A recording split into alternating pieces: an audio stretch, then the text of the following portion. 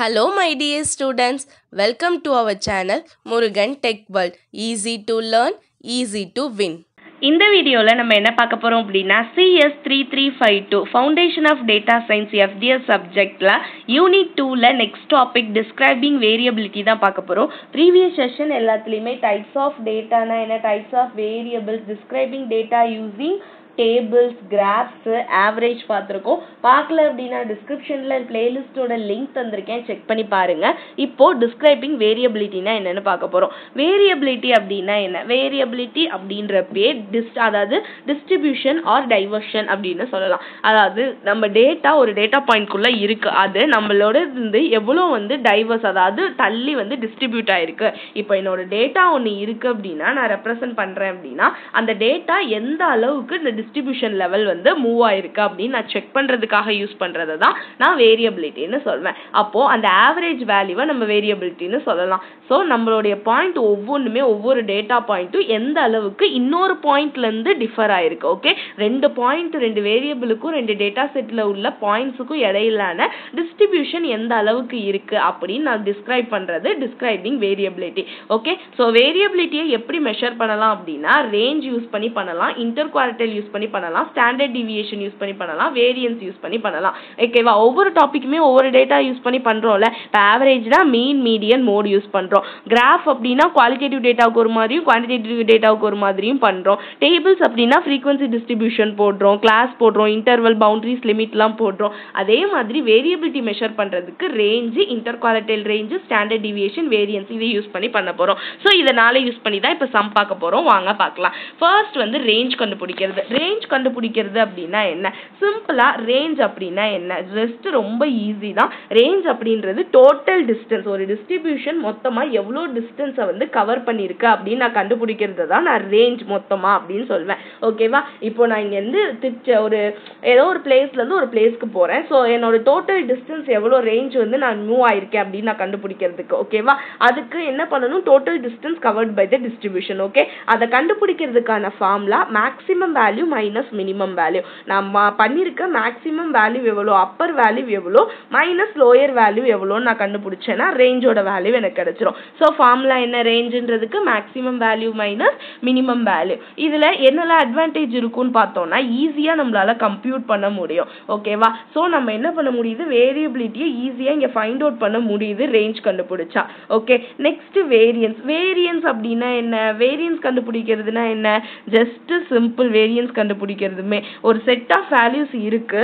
ஓகேவா, ஸ்டாட்டிஸ்டிக்ஸ்ல ஒரு particular distribution நடக்குது, அதுல ஒரு குறிப்பிட்ட இடத்துல இருந்து எவ்வளவுக்கு எனக்கு தள்ளி என்னுடைய டேட்டா செட்ஸ் எல்லாம் டிஸ்ட்ரிபியூட் ஆயிருக்குன்னு நான் சொல்றது. ஓகேவா, அப்ப variance is used in statistics as the way of better understanding the data set distribution. எப்படி என்னோட டேட்டா செட் டிஸ்ட்ரிபியூட் ஆயிருக்குன்னு நான் கண்டுபிடிக்கிறதுக்கு இந்த வேரியன்ஸ் ரொம்பவே யூஸ்ஃபுல்லா இருக்கு. எவ்வளவு டிஸ்டன்ஸ் அது கவர் பண்ணிருக்கு அப்படின்னு சொல்றதுக்கு. ஓகே, அதுக்கு ஃபார்முலா அப்படின்னு பார்த்தோம்னா சிக்மா ஸ்கொயர், நம்ம சின்ன வயசுல மேக்ஸ்ல போட்டதே தான். Sigma square equal to summation of X minus mu, இது மியூ சிம்பிள். ஓகேவா, the whole square divided by என். ஓகேவா, இது அர்த்தம் என்னன்னா வேர் மியூ அப்படின்றது மீன் கண்டுபிடிக்கிறது மியூன்னு சொல்லுவோம். ஸோ இங்க மீன் முதல்ல கண்டுபிடிச்சிருக்கணும். அடுத்து எக்ஸ் அப்படின்றது ஒவ்வொரு இண்டிவிஜுவல் டேட்டா பாயிண்ட், அடுத்து என் அப்படின்றது total number of data points எவ்வளவு இருக்கு. ஓகேவா, அப்ப வேரியன்ஸ் கண்டுபிடிக்கணும்னா வேரியன்ஸோடைய simple sigma square equal to summation of X minus mu the whole square divided by n. Okay, அடுத்து ஸ்டாண்டர்ட் டிவியேஷன். ஸ்டாண்டர்ட் டிவியேஷன் அப்படின்னா என்ன? Just simple variance square root பண்றதுக்கு பேர் தான் நம்ம ஸ்டாண்டர்ட் டிவியேஷன் சொல்றோம். அப்போ ஸ்டாண்டர்ட் டிவியேஷன் என்ன பண்ணும் அப்படின்னா நம்ம ஆல்ரெடி வச்சிருக்க ஸ்கோரோட மீனோட டிஸ்டன்ஸ் இருக்கு பாத்தீங்களா, அதை ஸ்கொயர் ரூட் பண்ணும். Okay, so standard deviation measure the standard distance between the score and mean.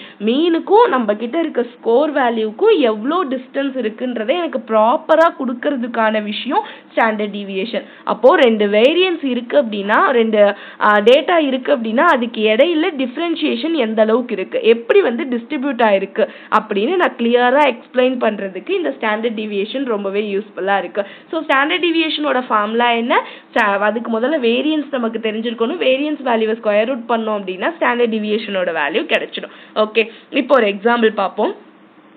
the height of animals கொடுத்திருக்காங்க 600 mm, 170 mm millimeter, 470 mm and 430 mm, 300 mm.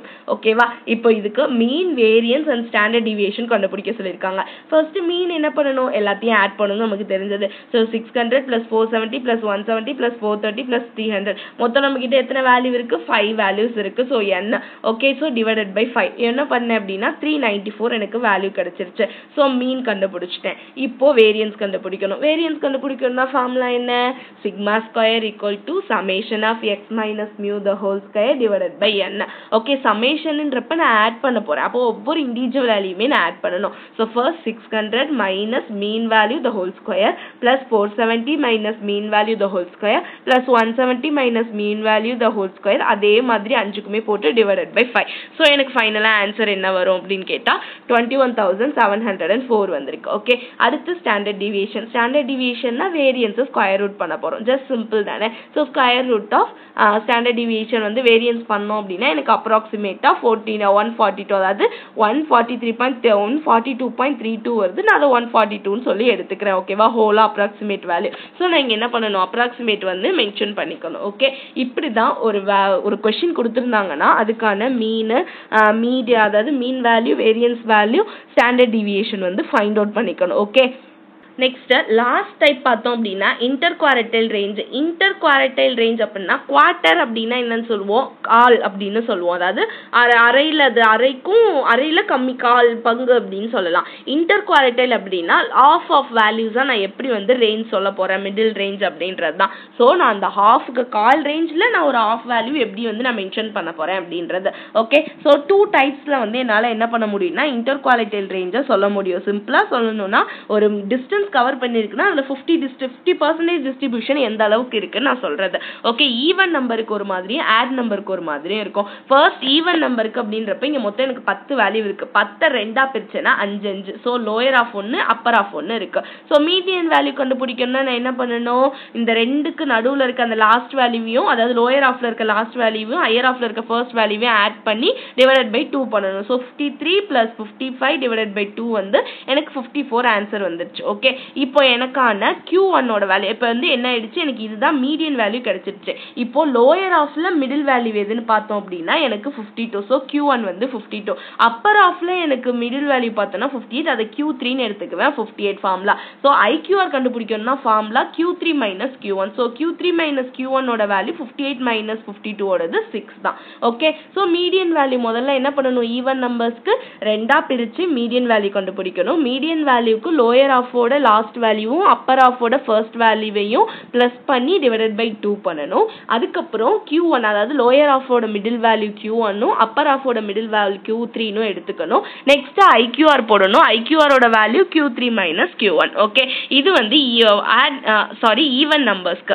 அடுத்து ஆட் நம்பருக்கு IQR வேல்யூ கண்டுபிடிக்கணும்னா இன்டர் குவாலிட்டர் வேல்யூ எப்படி கண்டுபிடிக்கணும்னா first வந்து இங்க 10, அதாவது இங்க எத்தனை வேல்யூ இருக்குன்னா 4, 8, 9 வேல்யூஸ் இருக்கு. 9 வேல்யூஸ் அப்படின்றப்ப ஒரு 4 பிரிஞ்சிடும். மிடில் வேல்யூ மீடியன் வந்து எனக்கு 72ன்னு டைரக்டா கிடைச்சிருச்சு. ஓகே, இப்போ நான் IQR Q3 minus Q1 value கண்டுபிடிக்கணும். ஃபர்ஸ்ட் வந்து Q1 கண்டுபிடிக்கணும்னா இதுல எனக்கு மிடில் வேல்யூ எடுக்கணும்ல. இங்க எனக்கு மிடில் வேல்யூ இல்ல, நான் ஆல்ரெடி இங்க ஈவன் நம்பர் இருந்தா எப்படி கண்டுபிடிப்போம், ஜஸ்ட் சிம்பிள்ல நம்ம மிடில்ல இருக்க ரெண்டு வேல்யூ எனக்கு என்ன இருக்கோ ரெண்டு ஆஃபா பிரிச்சேன்னா அந்த ரெண்டு வேல்யூ ஆட் பண்ணி divided by 2 போடுவேன்ல. So 64 + 64 divided by 2 எனக்கு 64 கிடைச்சிருச்சு. இங்க அதே மாதிரி பிரிச்சேன்னா 77 + 81 டிவைடட் பை 2 எனக்கு 79 கிடைச்சிருச்சு. இப்போ நான் என்ன பண்ணணும், 79 மைனஸ் 64 பண்ணணும். ஏன், எனக்கு IQR இன்டர் குவாரடைல் ரேஞ்ச் கண்டுபிடிக்கிறதுக்கான ஃபார்முலா என்னது, Q3 மைனஸ் Q1. ஓகே, அதுதான் எனக்கான ஃபார்முலா. அப்போ Q3 மைனஸ் Q1 வந்து 79 மைனஸ் 64ன்றப்ப என்னோட வேல்யூ என்ன வரும், 15 வரும். அப்போ இந்த சம்முக்கான வேல்யூ ஆன்சர் என்ன, IQR ரேஞ்சோடது 15. ஓகேவா, இப்படிதான் ஆட் நம்பருக்கும் ஈவன் நம்பருக்கும் IQR ரேஞ்ச் வந்து கண்டுபிடிக்கணும். ஓகே, சிம்பிளா உங்களுக்கு ஒரு क्वेश्चन கேட்டு அதோட ஸ்டாண்டர்ட் டிவியேஷனா இருந்தாலும் வேரியன்ஸ் கேட்டிருந்தாலும் இந்த மாதிரி range கேட்டிருந்தாங்கன்னா maximum values minus minimum value போட்டுருவோம். ஓகேவா, அவ்வளவுதான். மீடியன் கேட்டாலும் இன்டர் குவாலிட்டி ரேஞ்ச் கேட்டாலும் இந்த மாதிரி தான் கண்டுபிடிக்கணும். ரொம்ப ரொம்ப சிம்பிள். இந்த வீடியோல ஏதாவது டவுட் இருந்துச்சு அப்படின்னா கமெண்ட் செக்ஷன்ல கேளுங்க. மறக்காம உங்க ஃப்ரெண்ட்ஸுக்கும் வீடியோவை ஷேர் பண்ணுங்க. முருகன் டெக் வேர்ல்ட் சேனலை சப்ஸ்கிரைப் பண்ணிக்கோங்க. பக்கத்துல இருக்க பெல் ஐகானையும் கிளிக் பண்ணிக்கோங்க. அப்பதான் நான் போடுற வீடியோஸ் உடனே நோட்டிபிகேஷனா உங்க மொபைலுக்கு வரும். Stay tune. நெக்ஸ்ட் வீடியோல நெக்ஸ்ட் டாபிக் பார்க்கலாம். தேங்க்யூ.